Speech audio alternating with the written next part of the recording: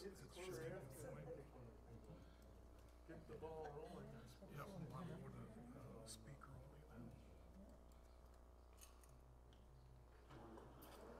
only. It looks like, yes, I can hear myself.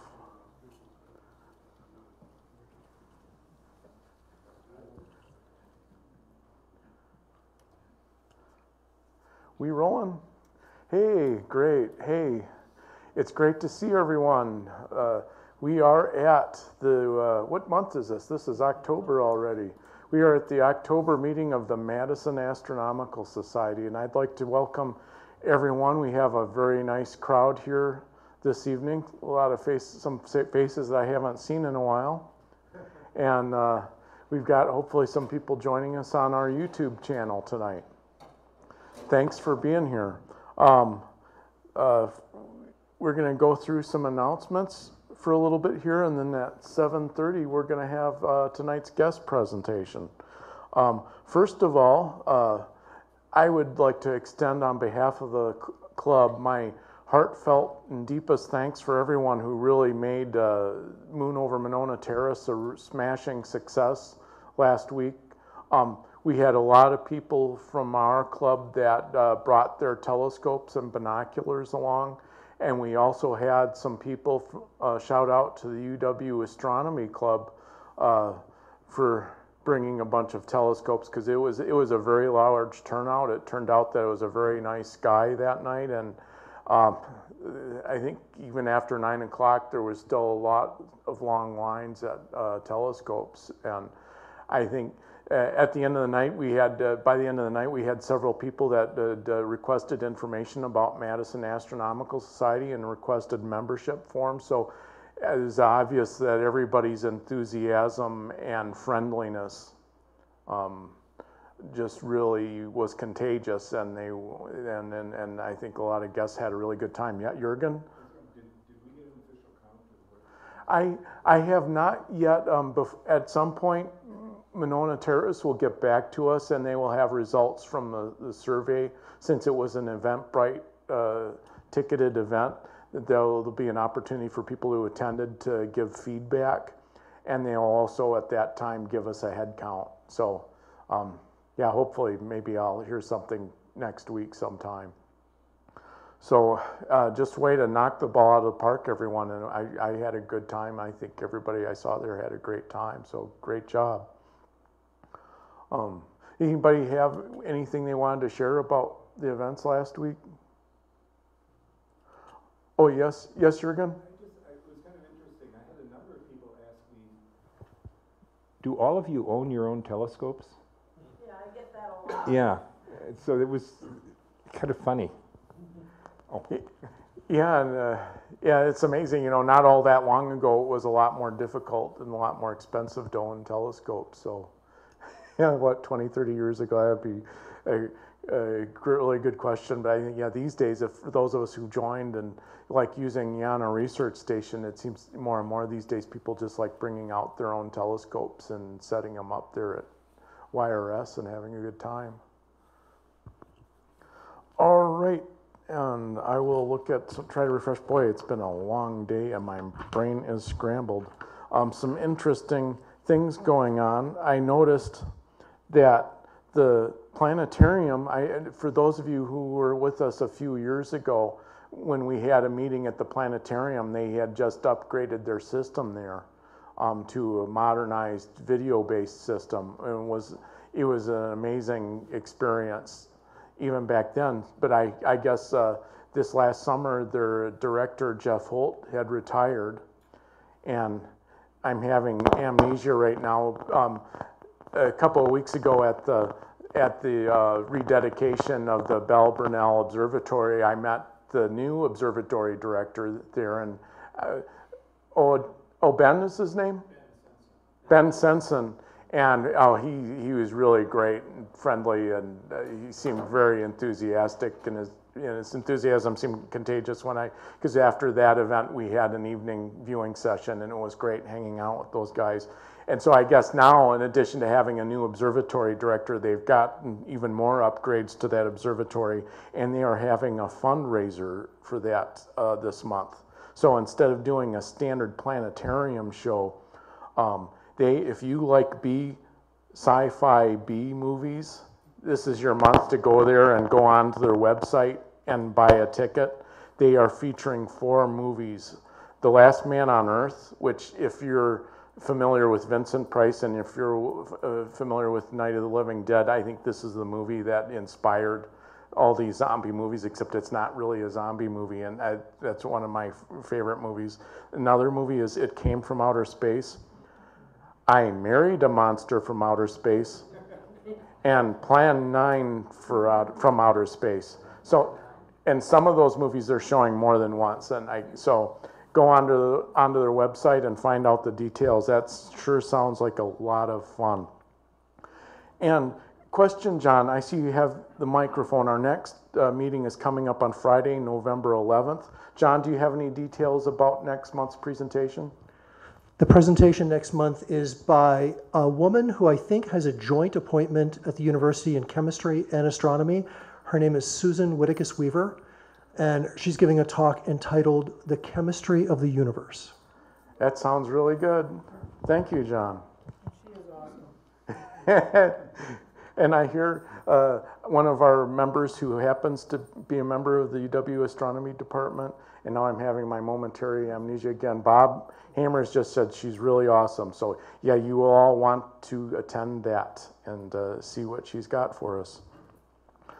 Also, membership renewals are coming up. Jürgen, did you have anything you wanted to say about that? Yeah, we've had fairly decent responses, slower than last year, which was slower than the year before, so get off your butts. But if anybody has any renewals that they want to give me tonight, please do. A couple people said they would, but I'm not sure they're here, so I already did get a couple. Right now, we ended last year with 131 members. Right now, we've got 90, and that includes 3 new members. So, all right, thanks for the update, Jürgen. Well, does anybody have any questions so far regarding any of the announcements, or have anything they'd like to share about recent observing experiences and things like that? All right. Hey, and also I understand there might be some people that are joining us for the first time tonight. Would you care to raise your hand and tell us a little bit about yourselves?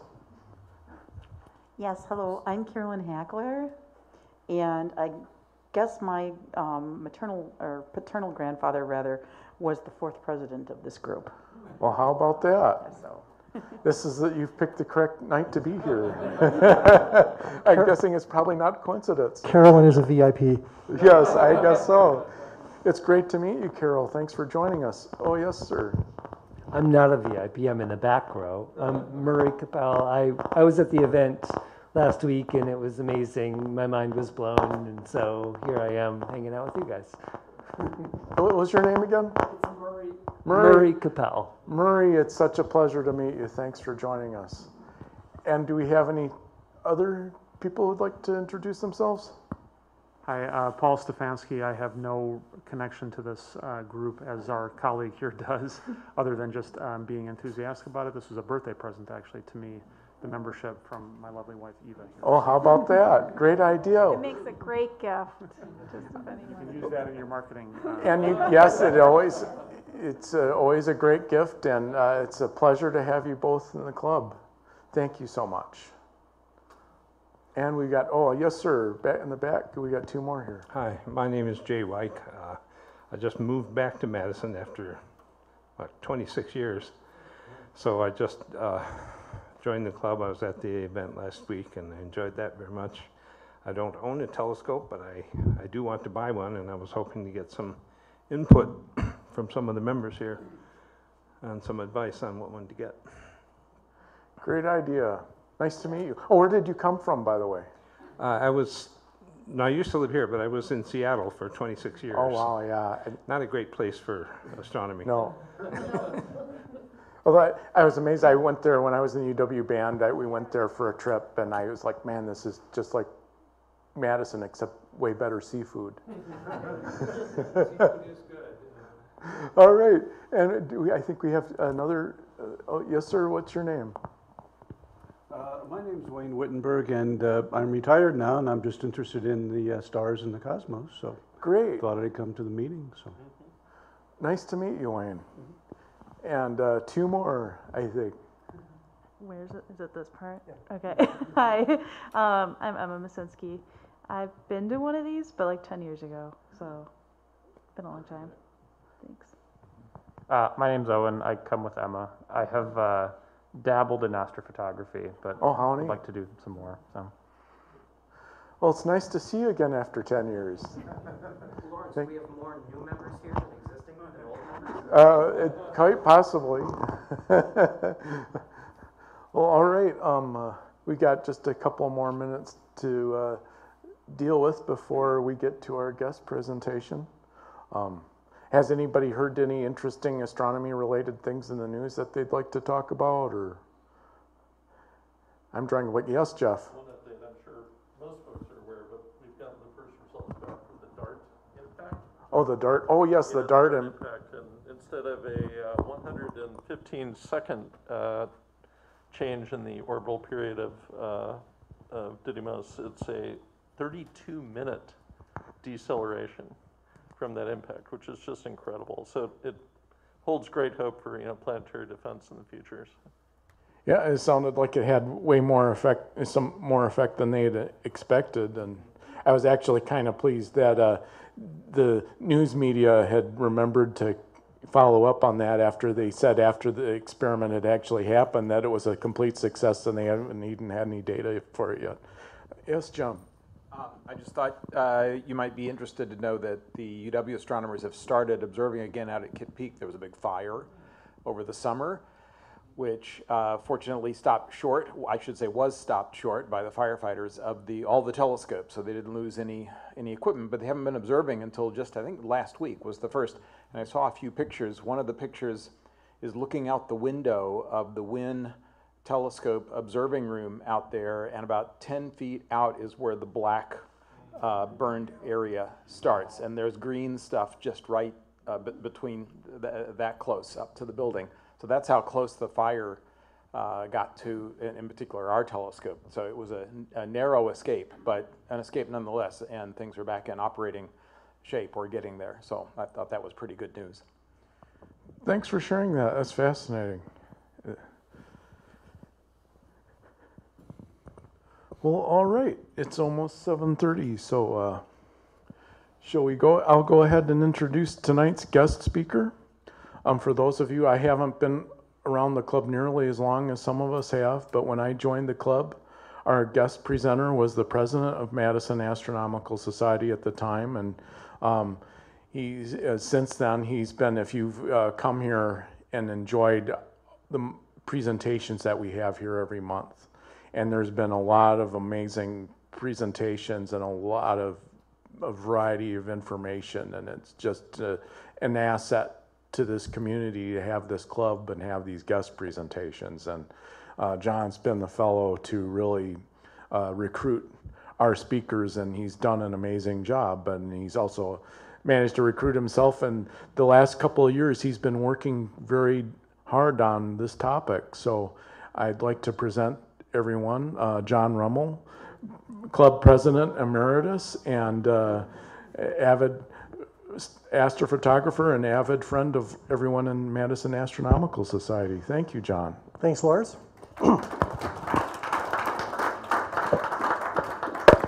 The best part about being the person who finds the speakers is that I get to call my own name anytime I want to.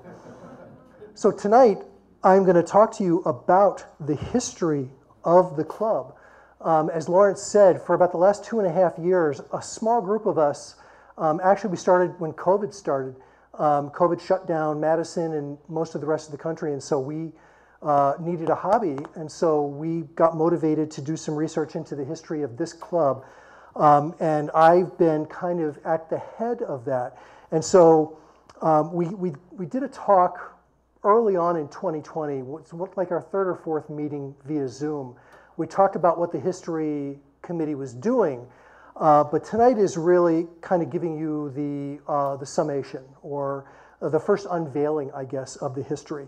And so we're going to go through what is as to the first part of the history. We had to stop somewhere, and so we stopped at 1988, which was when the club underwent a big transition from its observing site in Fitchburg down to its dark sky site, where that site currently still is in Greene County at Yana Research Station. The bulk of this project over the last 2.5 years has really been archival for the most part. We have interviewed over 60 people, tracking down former members of the club, in some cases children and grandchildren of former members of the club, but we've tracked down quite a few previous members. We've gathered a lot of different items, and I did bring some show and tell with me tonight, so I'm going to actually show you some of those items and give you a chance to look at and handle some of those items tonight just after the talk is done. It's going to be a relatively short talk. So old newsletters, brochures, announcements, and so forth. 2,500 separate items. Newspaper clippings, because back in the 1930s and the 1940s, everything showed up in the newspaper. And so it made it really easy to trace a lot of the aspects of the history of the club because so much was printed in the newspaper on a week-to-week basis. And a lot of photos that have come in from previous members, children and grandchildren of members, and from just, looking in old shoeboxes and things like that. So, starting out with the history of the club, one of the first things that we found was this document, which had been floating around the club for years. Prior to our effort to document the history of the MAS, this was the history of the MAS, essentially a one-page document. Nobody knew when it was written. Nobody knew who wrote it. It had just been around. Various people had copies of it in their own folders and their own papers, and we managed to track down a couple of copies. Dave Darling owned this copy, and Dave had a habit of writing his name on the top of a lot of items of club memorabilia. So Dave provided this copy to us. Dave is a former member of the club, mostly from the 70s, 80s, and 90s. This document really contained all that we knew about the history of the club. The first paragraph there, which I won't read much to you tonight, but I'm going to read a few things. This lays out kind of the narrative of the story. It tells a story about the founding of the club. And again, this was all we knew, but this managed to introduce a couple of the major players. The earliest plans for the creation of an astronomical society in Madison can be traced back to October 1930, when Mr. William Binney and Mr. John English discussed their common interest in lens grinding and observing, as well as the possibility of attracting other would-be astronomers to probe the mystery of the stellar world. Soon after, Dr. C.M. Huffer, a member of the astronomy department of the University of Wisconsin, who knew about Dr. Binney's hobby, was invited to dinner by Dr. J.S. Supernaw, a prominent Madison physician. The host, as it turned out, was also interested in amateur astronomy. Ideas were exchanged, and finally, in early 1931, the Madison Astronomical Society was actually launched through the combined efforts of the 4 pioneers and a few friends. So that first paragraph encapsulates the history, the beginning, the genesis of the club. It turns out they got the dates wrong. And we think that the dates were just kind of, as the club grew up in the 30s, 40s, 50s, and 60s, eventually confusion reigned and somebody suggested the wrong dates. So we know that tracing the beginning back to the October of 1930 to those conversations, and then the final formation of the club in early 1931, they got it wrong by about 4 years. The club was actually formed in late 1934 and early 1935, and I'll share with you some of that documentation. So there were a number of copies of this document laying around. Another copy that we came across was this one, which came from the children of a former, now deceased member. They had a box of materials from their dad that they'd actually tried to give to the club back in the early 2000s, and nobody returned their calls or emails. And so luckily they sat on it for almost 15 years and finally got it to the club in around 2019 or 2020. Dan, this is the cache of documents that you received. And so here is the same history of the society, but with a handwritten note across the top that says, written by Professor E. Neil Silva, now living at 5302 Fairview Drive. So we don't know who wrote that, but whoever wrote that note gave us the authorship of the document. So I immediately, went back into the archives that we had gathered because I was familiar with the name of Dr. Neil or Professor Neil from some older members who remembered him.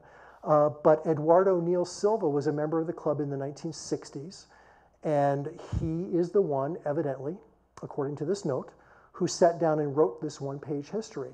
There is some evidence within the document itself that you can use to date it because it refers to certain events and certain happenings and the ownership of certain equipment and things like that. So just using internal evidence, we were able to date this document to probably 1962 or 1963, and that corresponds exactly to when Eduardo Neil Silva was active in the club. Most of his activity with the club came between 1960 and 1966. So it makes sense. But I'm going to come back to this a little bit later on because when you find little bits and pieces of information like this, it just starts to bug you. Who wrote that? Who was the kind soul who took their pen and wrote down for us a piece of information like that? And I'll come back to that. But I want to start with those 4 pioneers and a few of their friends, because those are the people to whom the origin of the club, the genesis of the club, can be attributed. And so here they are. Here are the 4 that Neil Silva mentioned: Bill Binney, Jack English, Charles Huffer, and Jack Supernaw. Each one of these men is a great story.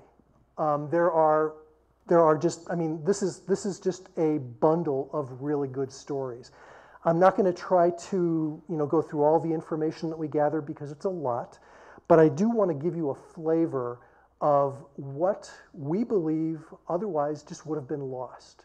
It's very possible that had it not been for those names in that first paragraph of that Neil Silva document, that even these names would have been lost, that nobody would have remembered them, but we do remember them.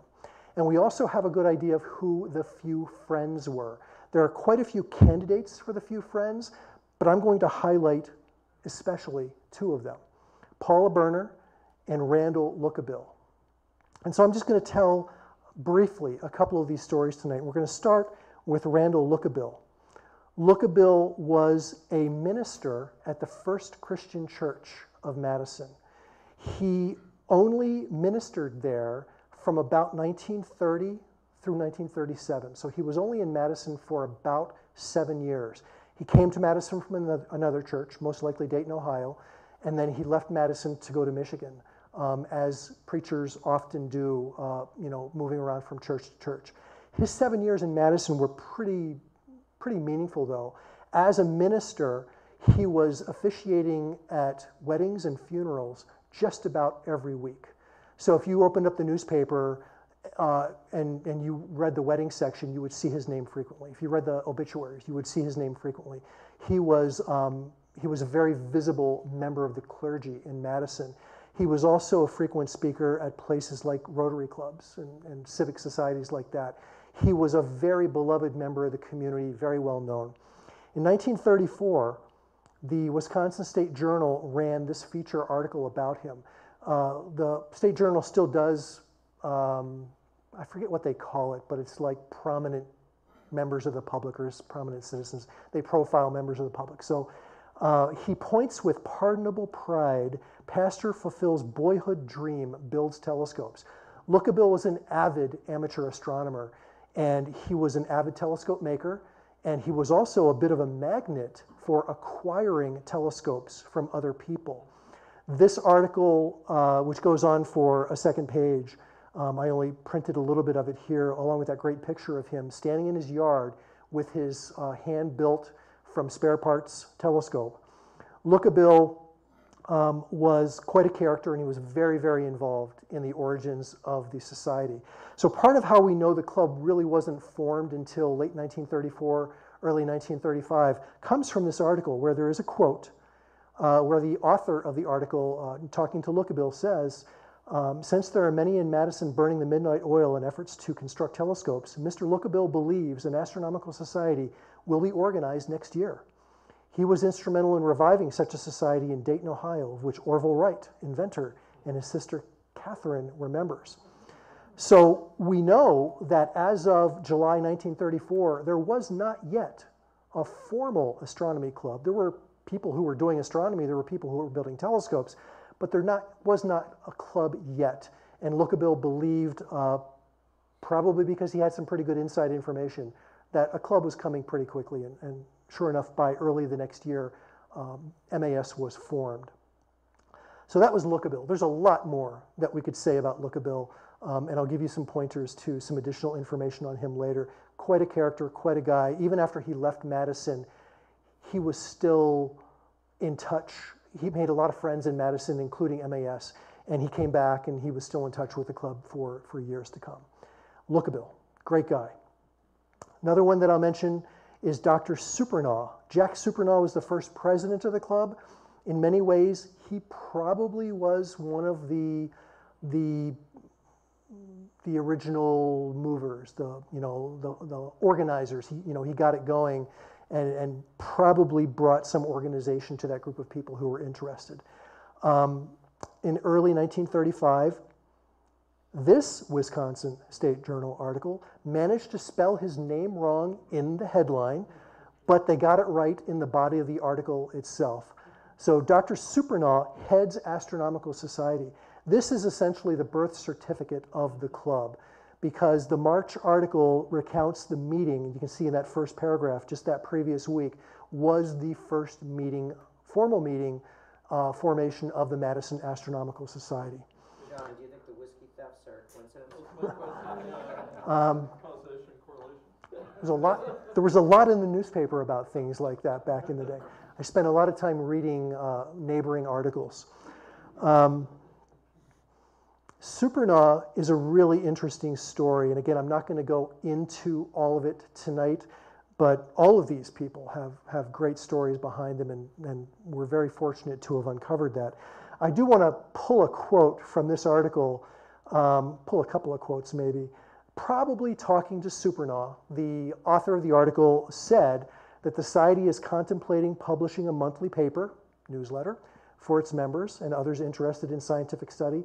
It's also considering a junior club to take care of the growing interest among astronomy students of the vocational and city high schools.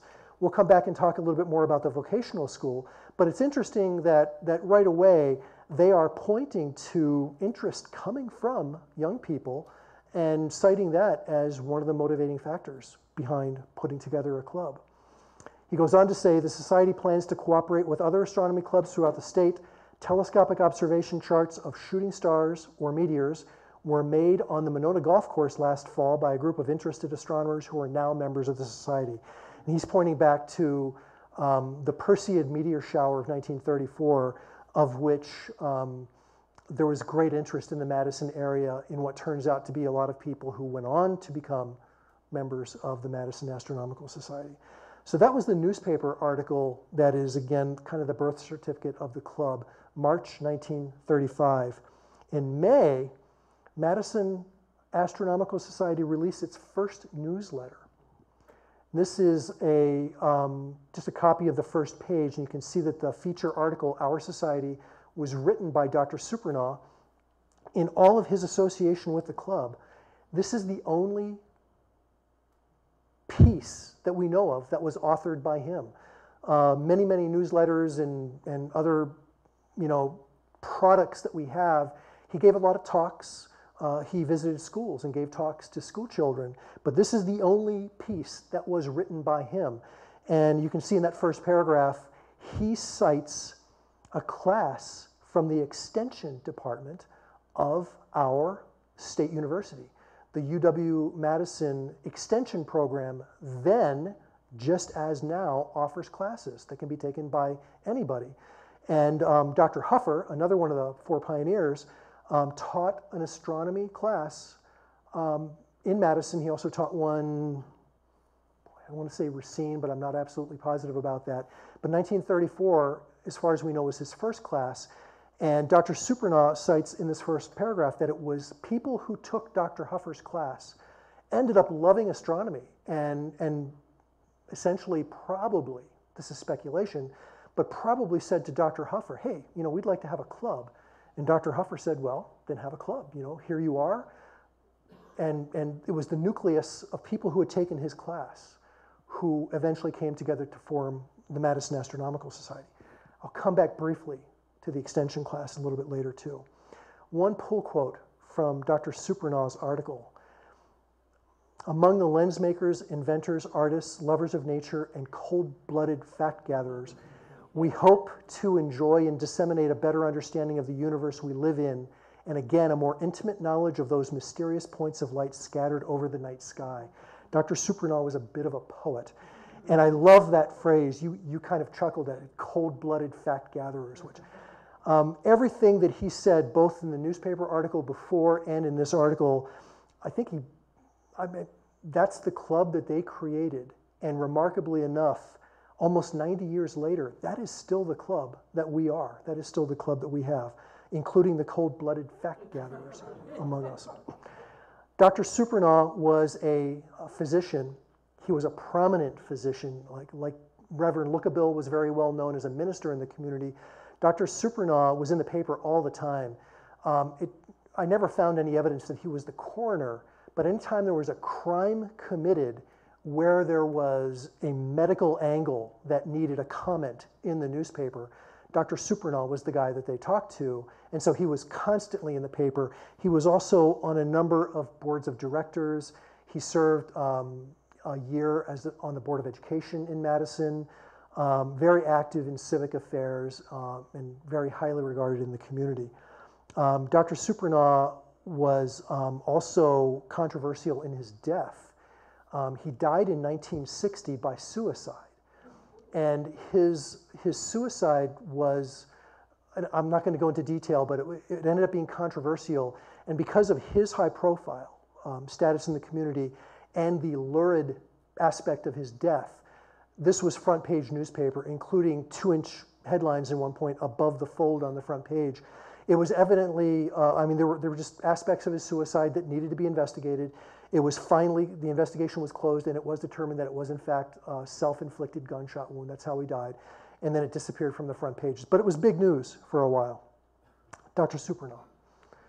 One more of these founder people, Jack English. This is just another one of those cool stories, great stories. Jack English was a chemistry teacher at the vocational school. So there's a connection to the vocational school early on. As a teacher there, he, using his connections, found rooms, and many of the early meetings of the society took place, probably in classrooms or conference rooms or whatever at the vocational school. The vocational school was founded in the early 19-teens and went by that name all the way into the 1960s, when in 1967 it was renamed Madison Area Technical College. In fact, they used the same building. It was one of MATC's early buildings down on Carroll Street. So Jack English taught chemistry there, evidently took astronomy into his classroom because maybe it was some of his students who were those young people who were interested in astronomy and provided some of the push to form a club. One of the things that I love about Jack English is the mystery. And that Neil Silva history document later on is this paragraph. This paragraph, Silva mentions the extension division classes, that the classes were responsible. And then he goes on to cite in September 1956, it celebrated a quarter century of its existence at its first meeting in the 56-57 season. Notice the quarter century, if you do the math there with the 56-57, they already have the dates a little bit wrong, but it's very forgivable. But it goes on to say, Mr. John English, who had been one of its most devoted members, then read a paper entitled History of the Club. We do not have that document. And I would love to find out what he wrote in 1956 about I'm assuming he wrote it. It doesn't say that he wrote it, but I'm assuming that he did, or he read it as it had been written by somebody else. So John English's history did not survive, did not come down to us. John English is one of the people who I tracked down grandchildren. I knew of his son. His son became a physician and was a very prominent physician in Ohio, but unfortunately his son died in the early 2000s or something like that. So I was able to track down a couple of John English's sons' children, so grandchildren, and two of them, two grandsons living in Ohio, and they were kind enough to talk to me on the phone, and they very well remembered their grandfather visiting his house when they were young. In fact, they said to me, "Have you been to his house in Monona? His telescope is still in the backyard." And I tried to gently explain to them, Mr. English, having died in 1958, and his house was sold almost immediately after he died. Telescopes that were in backyards in the 1950s, 60 plus years later, they're not there anymore. And so I was just trying to explain to them why what they were telling me was impossible. And they said, "No, we were just in Madison last year. We drove by the house. The telescope is there." So of course I got the address. Monona Drive, this is his house, 4301. And if you look there in the side yard, John English's telescope. This was in 2021, so I haven't been back there in over a year, but it's a hollow metal tube. It's badly rusted. There's no mirror cell.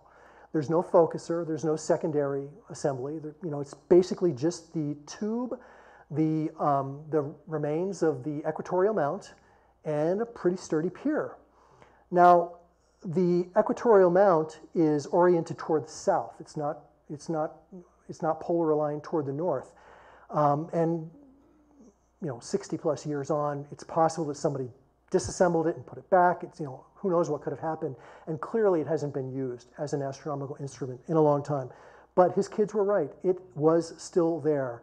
This is John English's telescope. And even in the condition that it's in, 60 plus years, this was a well-built instrument in its day.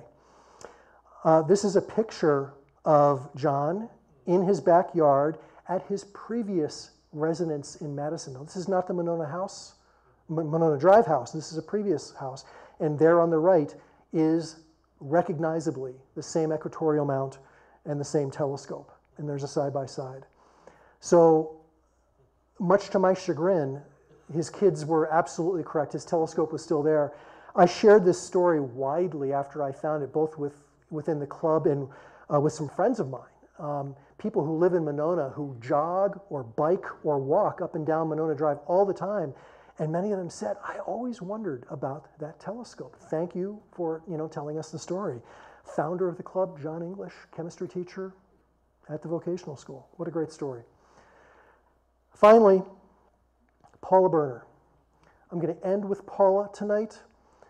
Some of you who have spoken to me over the past 2 years know of my borderline obsession with Paula Berner. Of all the characters in the early club, Paula Berner is the one who absolutely, hands down, has grabbed my attention. Paula Berner is a story kind of in 3 parts, and I'm just going to breeze through the first part. She was present before the beginning, so she was around in 1934. Didn't get her name mentioned in the founding, historical document of the club, but she was definitely there. Paula was on the radio in 1934, WHA radio in Madison, giving talks entitled Watchers of the Sky. None of the talks survive, no transcripts, nothing like that. We don't know exactly how many there were, but it was evidently popular enough or well-known enough that she was recruited into some other cities in Madison, Stevens Point as an example, where radio stations there had her probably repeat the programs that she had given in Madison. We believe the programs were of the nature of, what's up in the sky tonight, maybe a tour through the winter constellations, something of that nature, maybe highlighting a comet or the visible planets, that sort of thing. So Paula Berner was on the radio. Later in the 1930s, she wrote a series of 11 columns for the Wisconsin State Journal. And if you've read any of the columns in Sky and Telescope or Astronomy magazine about the current night sky, Walter Scott Houston type things, that's what she wrote about. One of the pieces that she wrote in December was on the Star of Bethlehem, astronomical theories about the Star of Bethlehem. She was a good writer, and to write that kind of thing, you need to know astronomy. Paula knew astronomy. So this was in Madison. She came to Madison in 1934 as an elementary teacher at Lapham Elementary School. And that was the same fall that she was on the radio and she wrote the story. So we don't know where she was prior to 1934. She graduated from La Crosse Normal School, now known as the University of Wisconsin La Crosse, with a teaching degree in 1922. We don't know where she was for the 12 years prior to 1934, but she showed up in Madison as a teacher, and she showed up in the Madison Astronomical Society, gangbusters, doing things with the club. So, in 1944, she married. She was a single woman for the first 43 years of her life, born in 1901. She married in 1944 to Orville Carey, and so thereafter she was known as Paula Carey, sometimes as Paula B. Carey, sometimes as Paula Berner Carey, but always using the last name Carey. Orville Carey died just 4 years later in 1948, so she was widowed. They didn't have kids, and she never remarried, as far as we know. So she was a widow, a single woman for the rest of her life. Her movements are kind of difficult to track. We know that she didn't stay in Madison teaching for long. She was in some other schools. She was in Middleton. She was in McFarland. She taught high school in Randolph, Wisconsin, up near Beaver Dam, for at least 1 year, high school physics and chemistry, around the time that she married Mr. Carey. And then we kind of lose track of her. So remember those 11 columns for the Wisconsin State Journal. I'm going to come back and I'm going to briefly mention one of those later. But Paula kind of fell off the radar, presumably because she moved away. And for a while, that was where the story rested. Just amazing woman in the Astronomical Society in the 1930s. And let me just say that in the 1930s, being a woman in a club like this usually meant that you served tea and cookies to the men who came to the meeting. Women were usually the spouses of the members, and they were usually the hostesses of the meetings. That was not the case with Paula. Paula was very definitely a serious astronomical observer and a serious amateur astronomer in her own right. So eventually, accidentally, I picked up the thread again because I was searching newspaper archives, and this time not just for Madison and Madison area, but for the whole state. And this popped up in Racine in 1956. So this is now 12 years after the death of her husband. In the meantime, she had settled in Racine and was teaching there. And I'll just let you read this. It's not that long. Letter to the editor.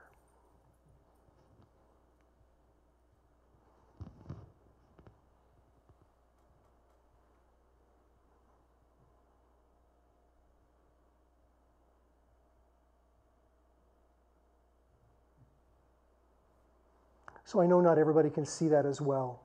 She's essentially pining for an astronomy club.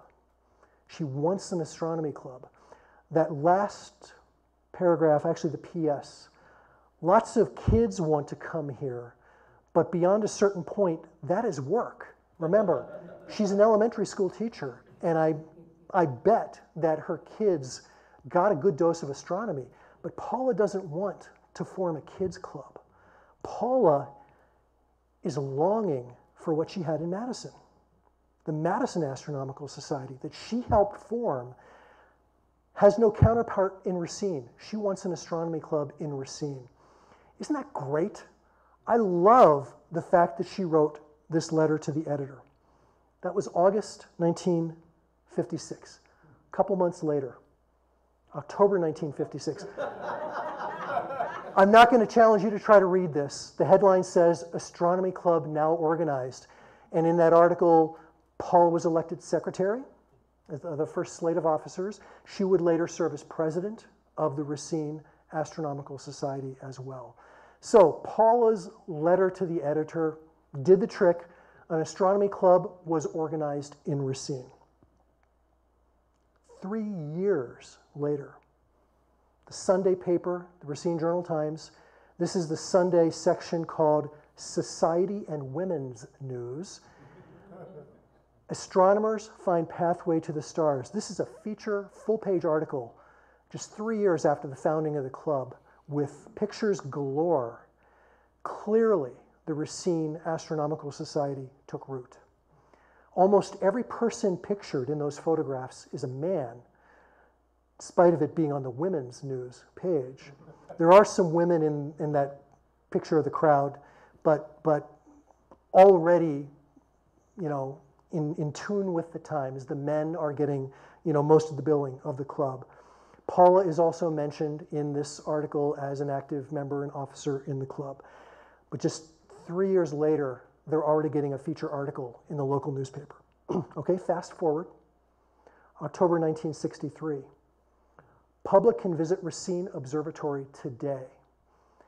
Now, the observatory that they're talking about is the Modine Benstead Observatory in Racine.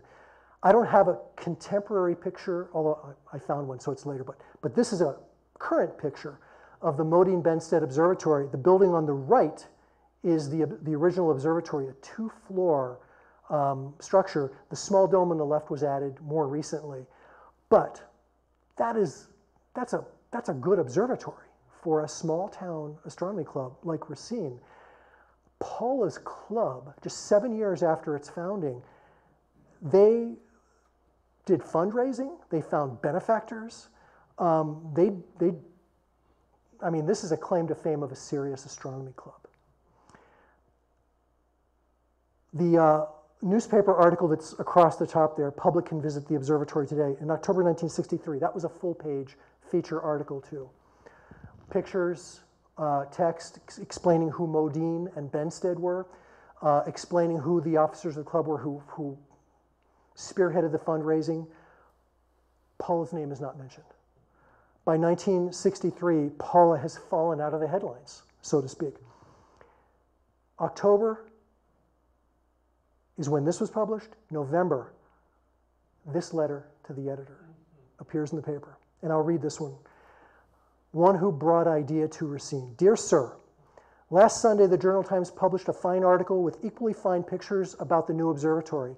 Few cities the size of Racine can boast such an accomplishment. Many of us felt there was just one omission. It's not too late, we are sure, to pass one of the bouquets to Mrs. Paula Carey, who brought the dream of an astronomical society to Racine and worked so hard to start the dream on its way to fulfillment. And it's anonymous. But somebody recognized the oversight and wanted to make sure that Paula got credit for her part in the founding of that society. The year after, in 1964, Sky and Telescope magazine had a feature called Amateur Briefs, where they would hear from clubs around the country. And this article, starting with amateur astronomers, a new observatory in Wisconsin, and then it's that 2 columns, and the first third of the following page is a feature article in that section of Sky and Telescope by Paula, of course. And that was 1964.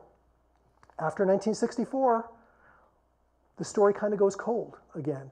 There were some notices in the newspaper. For instance, we know that Paula served as a delegate to the Astronomical League.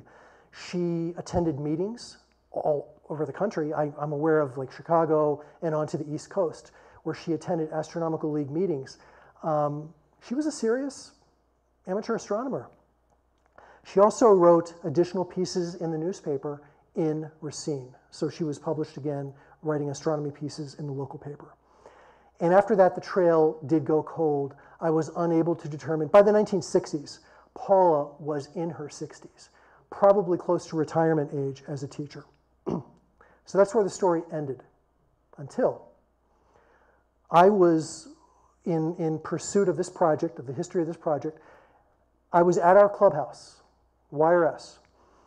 Some of you know that on the walls of our clubhouse, there are pictures, there are tributes to some prior members, people who built the clubhouse, people who helped to build YRS. There's a plaque that's kind of hidden away on the wall. It's in a place where it's difficult to see and the lighting is very poor. But I'd seen this plaque before, but I'd never really looked at the names. So I just started taking a look at the names. This was probably in the late 1980s because YRS was founded in about 84, 85. So people who donated to the construction of YRS in the amount of $100 or $500 or $1,000.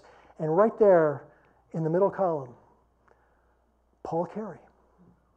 Now, this was in the 1980s, the late 1980s. Paula would have been in her 80s by this time. Was she living as a retired teacher in Racine, but she just kept in touch with the Madison Astronomical Society? And when Madison acquired its new observatory in Greene County, Paula wanted to donate. $500 was a lot of money in 1986, 1987. So I was fascinated. Thankfully, at this time, this was mid-2020, late 2020, Dan Strom had done a lot of work in collecting membership lists from the club over the years. So I pulled out the membership lists that we had. This is not an actual membership list. This is reconstructed. Eric Thiede was the treasurer back then. And the checkbook register, which noted every check that came in, we used the checkbook register to reconstruct the membership list. Paula Carey. This was the first time she appears in club records after she left in the 1940s. Sometime in the 1970s, Paula rejoined the club, and there she was. This is another list from 1985. This is an actual list.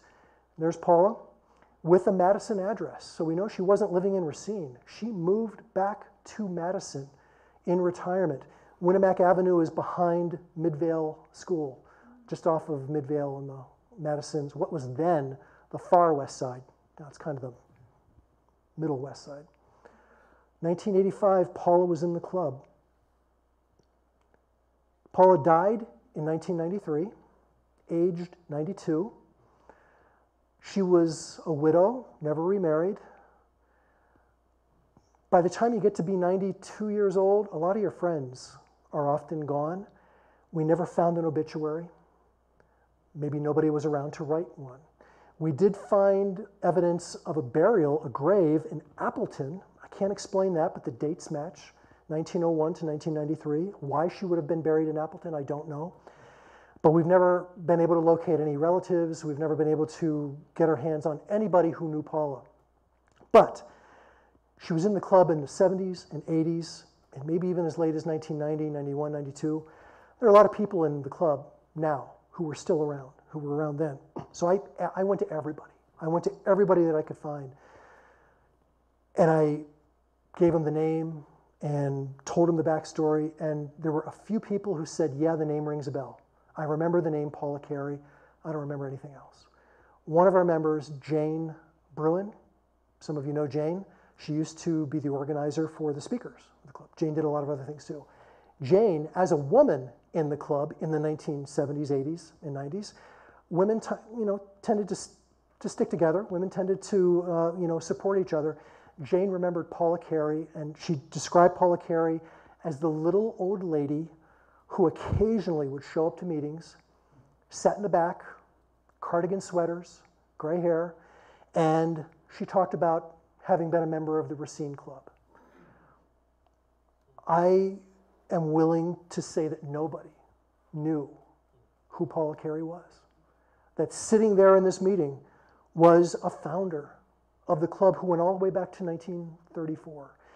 And, I was in Madison in the early 90s. I wasn't a member of the club yet. I would give anything to be able to go back and sit down and have a talk with Paula and to see what she remembers and see what she could tell us about the club. So my obsession with Paula, I think, is probably pretty clear. Let's go back to that document. The Eduardo Neil Silva history with the note on the top. Who wrote that? Another item that we have from the history of the club is this notebook. This is the oldest and most venerable piece of history that we have, composition book, in which, starting in 1936 and going up until about 1947, 11 years, the very early history of the club, the minutes of meetings and some other minutiae of the club were recorded in this book. One of the club meetings, May 1939, the minutes of the club, it was just a MAS meeting. The society met at 8 p.m. at the Mechanical Engineering Building. That was unusual. For a demonstration of the planetarium by Mr. looks like a J, but it's F. Mr. F.D. Winkley. Mr. Winkley is a great story, too. Winkley was an engineer. He was an old guy by this time. He died just a few years later. Winkley was actually there when Washburn was being built. And Winkley had a hand in the building of the Washburn Observatory, knew all the early directors and so forth. But by this time, Winkley he had worked in industry in the Madison area for years and years and years. He was long retired, never ceased being interested in astronomy. The planetarium piece of this I'm not sure about. Jim, I think you and I have talked about this. There may have been a planetarium in mechanical engineering that predated the Spitz projector that is now in Stirling. But Winkley also built ORIs. And in a lot of the literature that we have, people confused the word ORI for planetarium. ORIs are those desktop models of the solar system. The planets go around the sun, you turn a crank and the orbits are true. And so, the Earth goes around the sun once and Mars goes halfway around and so forth. So he built ORIs, and sometimes people confused it. But whether they were going to see his ORIs or his planetarium, I'm not sure. But anyway, at the bottom of this page, somebody wrote a note in a different hand, in a different ink. Note, notice I wrote about Mr. Winkley in my article titled Nearly 100 Astronomers Meet at Picnic on Hill, P. Carey. She's referencing one of the articles that she wrote for the Capital Times. That article appeared in 1940.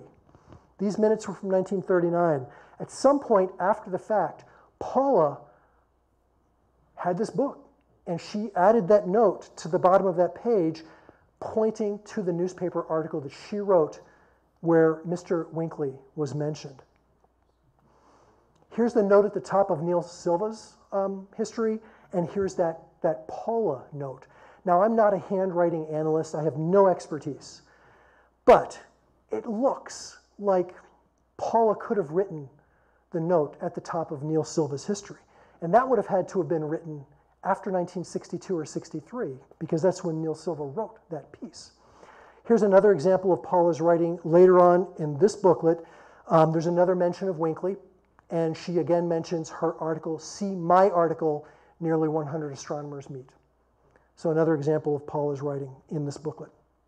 Since then, I've gone back through our archives and I've come across a couple other times when Paula added a note to something that, go figure.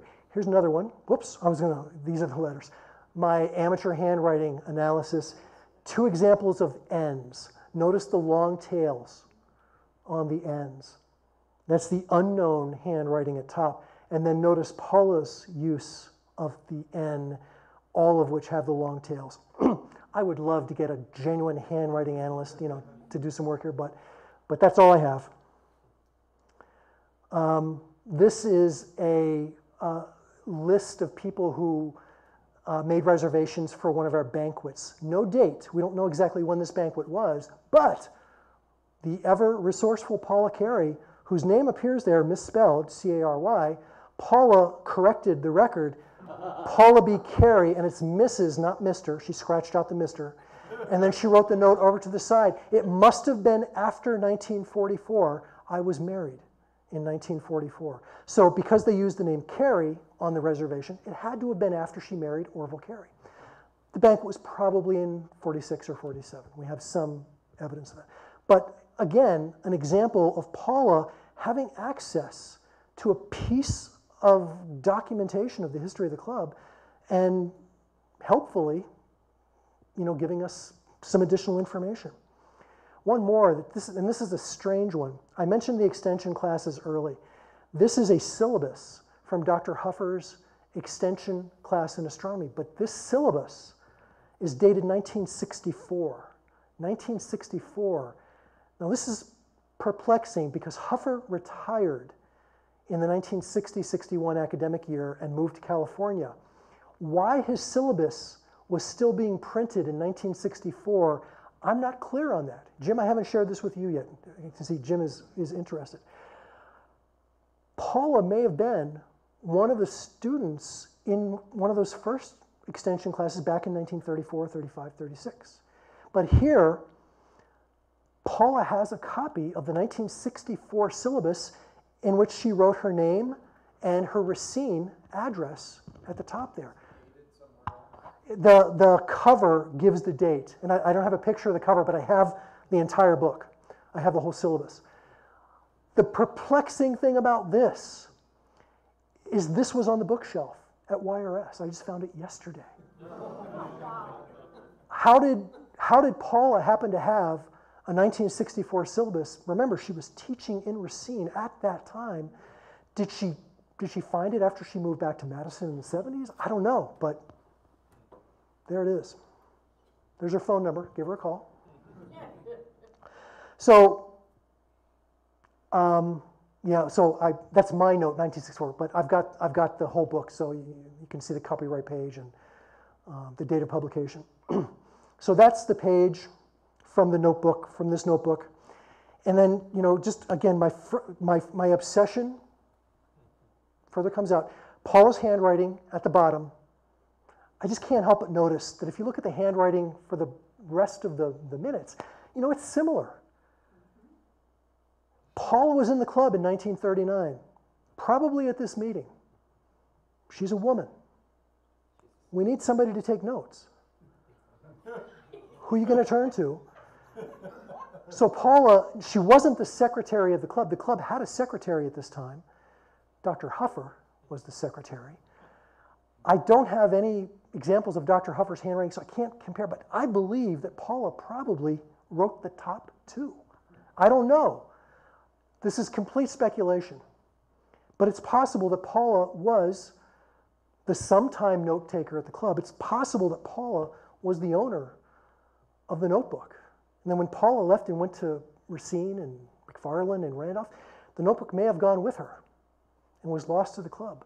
But when Paula came back to the club in the 1970s, I like to imagine Paula got this notebook and gave it back to the club. Somebody in the club took possession of it because we now have it. I know, for instance, that Bob Mansky had this in the 1990s because Bob Mansky put excerpts of these minutes in the newsletter.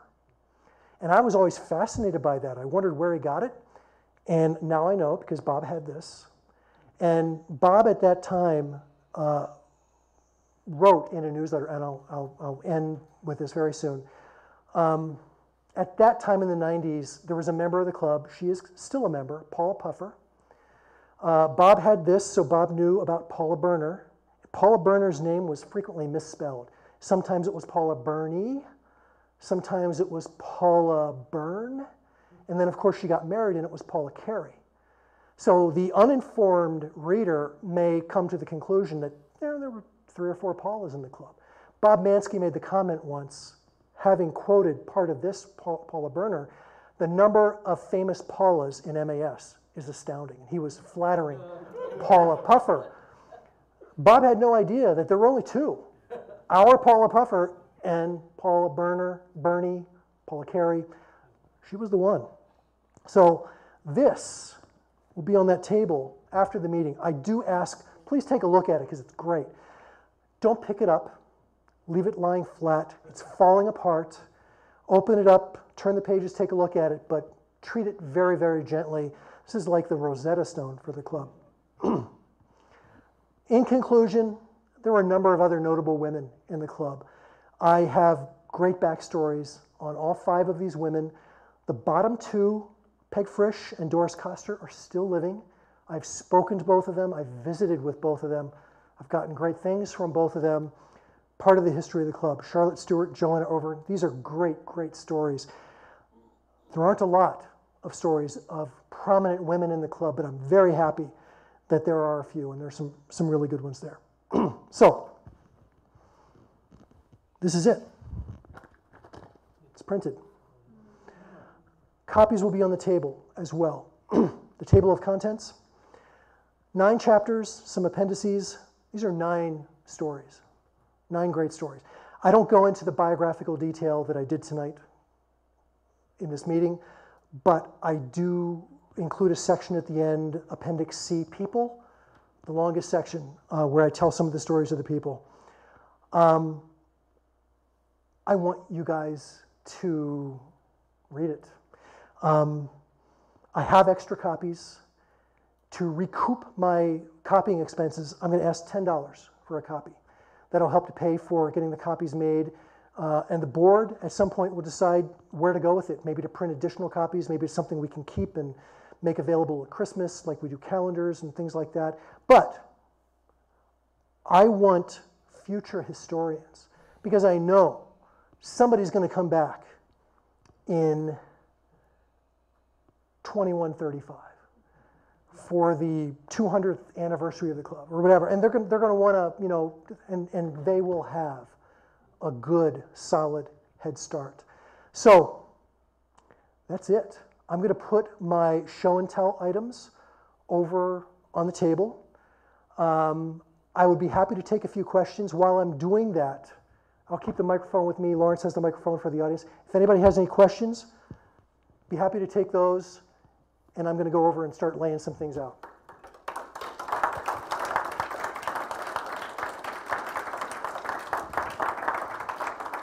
Carolyn. Did anybody, because you and I had talked about Paula Byrne before, did anybody contact the cemetery that she's buried in Appleton? I'm sorry, contact. The cemetery that she's buried at in Appleton? I never even thought of contacting the cemetery. That's a great idea. Yeah. Tomorrow morning, I have a hunch I'll be on the phone to find out, because I have the name of the cemetery. But no, I've never followed up on that lead. I could fill a page with the attempts that I have made to contact people who knew Paula, including school districts, Madison, Racine. And I've just absolutely, when people don't have children and therefore grandchildren, when they're old enough that their siblings and their siblings' descendants, the family tree gets so complicated, it's very, very difficult to do. So I've got nothing, but that's a good idea. And I want to agree with you too, that I think that the note on those notes were written by her. I think it's clear, because when you look at the Y's and the M's, and there were some of the letters in there that to me were very clear. Yeah. And sometimes we all, if you're writing a little more hurriedly, or you change that, but I think that they were written by her as well. Yeah, I think you're right. I think you're right. Her language at the PS makes that more clear. Yeah. She says, like, notice how I wrote about this person also in, et cetera. Yeah, yeah. Paul Berner. Amazing, absolutely amazing. Anything else? Okay, I'm gonna lay some, feel free to come up here and take a look at the stuff that I brought. Really cool stuff, and the biography, or the history is over there at the right. Well, thank you very much, John. That's a really great presentation, and thank you so much for going through the effort to do all this research, compile it very carefully, and print it out tonight. Great job, great job. Oh, yes, you're raising your hand, or, oh, you're just, well, all right.